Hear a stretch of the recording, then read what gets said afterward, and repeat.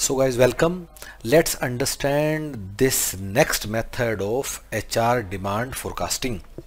So this method is known as ratio trend analysis, and to understand this we are on the learning management system of human peritus.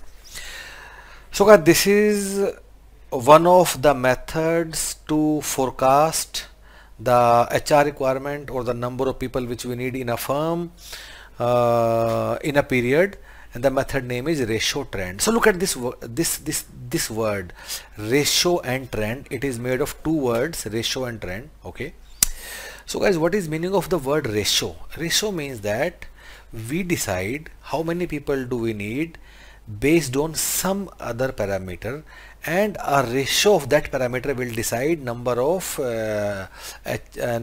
staff or the demand of personnel which we need for the upcoming period.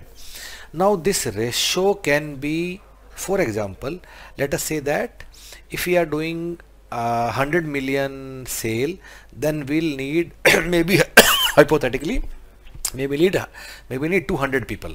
So if our sales are likely to increase from 100 million to 150 million, then the number of proportion might also increase in the same ratio. For example, for 100 million, if we need 200 people, then for 150 million we'll need 50% more, which is like 300 people which will need. If we go by that we are going to keep the same ratio of sales. So now we have used ratio of between employee and the sales revenue, which you can also see in this graph, right? Similarly, you can use couple of other ratios to forecast the demand. For example, what is the ratio of manager and employee, and accordingly we can do forecasting. We can also look at our ratio of turnover.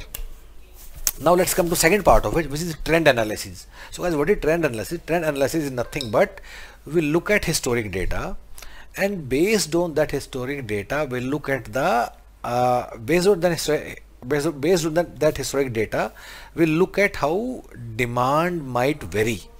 And this historic data it's like a time it's like a time series analysis only. For example, in historic data, for a period of maybe slowdown, we need lesser number of guys. And if we expect slowdown to come in next couple of months, accordingly we can plan our HR demand as per the situation in the economy. So trend analysis is nothing but historical data is looked into to find out those patterns and trends, and accordingly we need that, and accordingly we decide how the number of people which we need, or different HR matrices, how they will be decided based on those trends which we identified from the previous data. So guys, ratio and trend, two words are combined in the same method, and that is how ratio trend analysis is used to identify the demand of HR in the upcoming period.